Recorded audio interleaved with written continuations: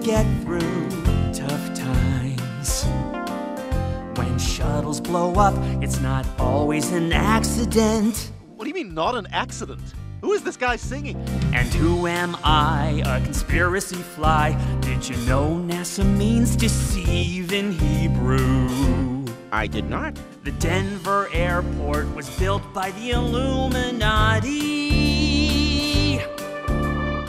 Peter, shoo that fly out of here. I will as soon as I find out if he has a banned from the Apple Store podcast I can listen to. I do. It's flyonthewall.buzz/truth. First, reconfigure your DNS server, then download a VPN and get the Tor browser. It's too much work.